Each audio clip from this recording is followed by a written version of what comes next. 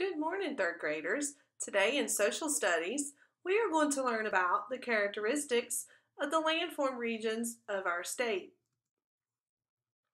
You already know that South Carolina has 6 landform regions. Our landforms consist of the Blue Ridge region, the Piedmont region, the Sandhills region, the intercoastal plain, the outer coastal plain, and the coastal zone. But do you know how we categorize these regions? We look at 3 things. First, we look at the region's climate, its physical features, and its natural resources. Let's take a look at each one of these more closely. Climate is weather over time.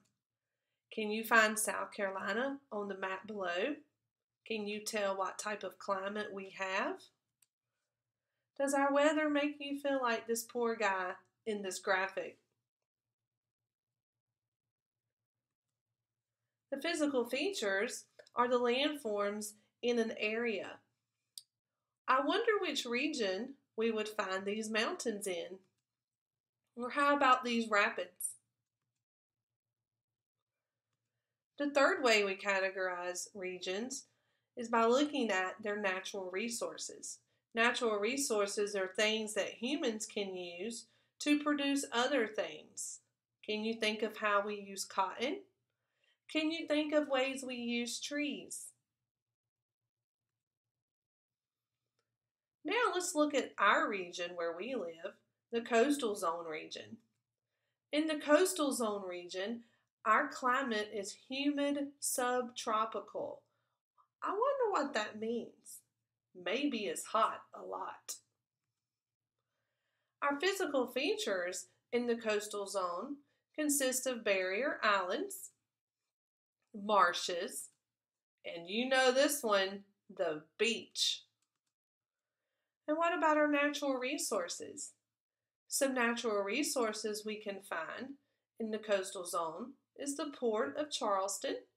It's a harbor that allows these huge cargo ships to import and export goods from our coast. And of course, seafood. More specifically, in this picture, shrimp. Now it's your turn. In your small group, I would like for you to choose a region. You just can't choose the coastal zone. Use your interactive essential text to research the climate, the physical features, and the natural resources of the region you chose.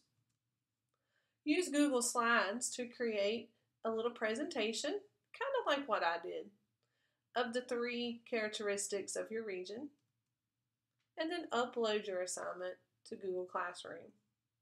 I can't wait to see what you come up with, guys. See you later.